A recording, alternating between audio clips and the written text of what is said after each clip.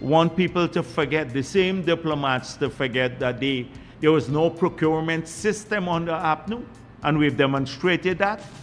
No procurement system, that they did not submit although there's an integrity commission law, they didn't submit their statements of income and asset to the integrity commission, that several ministers from their government are now charged for corrupt activities. So they take a couple of issues and make it the prevailing condition. We have strengthened our procurement system. Jagdeo must be living in an alternate universe, or he is detached from the reality faced by ordinary Guyanese.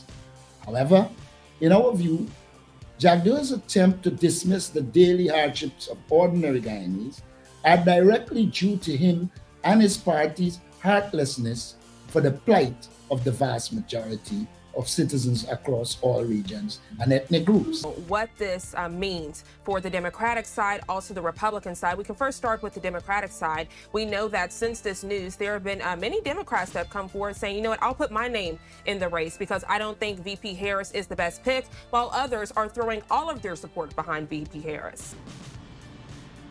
You're giving our supporters more benefit. Afro-Guyanese are not getting anything from this government. Don't enjoy the progress.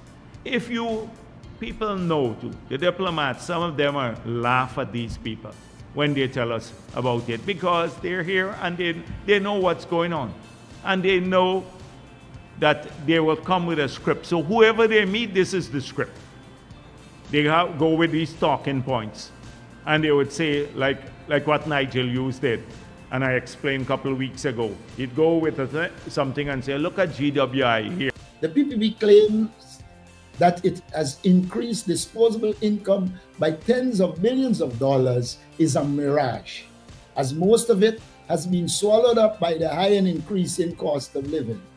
Jagdeo's response at his press conference yesterday that all this is how the free market works further exposes his indifference and his cluelessness in economic management. That's the thing, Rich. Many legislators are feeling, well, if President Joe Biden can't continue the race, how can he still maintain the presidency right now as commander-in-chief?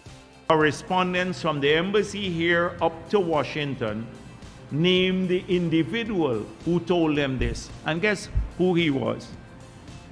One of the PNCR members. That is what they were doing then. Lying, vilifying the government quietly so that it will get into the U.S. circles. Oh, we're linked. We gave Roger Candice large tract of forested land, which was not true, was a lie, blatant lie. We would have never found out who did this. We have called for the following. 1, the provision of a 50% salary increase for public servants at the time. 2, the raising of the tax-free threshold to $150,000 per month to put more money in the hands of the over 200,000 Guyanese workers in the public and private sectors. 3, the development of regional agriculture to reduce the costs of food.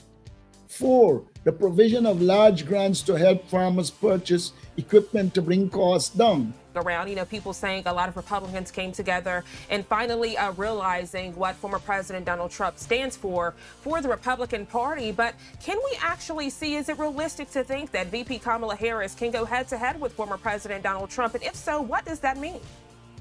Yes, we don't really know. The only thing we do know about her in terms of her electoral bona fides is she did win a Senate race in 2016. One love, Delta9 family. Welcome back to the flight. Now we got so many things to talk about. This is just the intro to the full-length live video that we'll be uploading later on. But there's so much for us to talk about. Now, the US might see its first female president, or at least the first female presidential candidate that's going to go up against former President Trump. But can she actually win in such a race? This, and we're going to get into the conversation that Norton is having about the astronauts in the PPP. Look, That's a whole other story, and the live is coming up later on today. Then we're gonna hear from the VP himself, VP Jagdeo, and he's gonna expose who these snitches are that gave out information, allegedly, to the US about the government. We're gonna get into that and have a lot of other conversations in the full-length live that'll be coming up later on today. If you want to stay tuned, make sure that you're subscribed, and guess what? Hit this thumbs up button so that. Thanks for watching.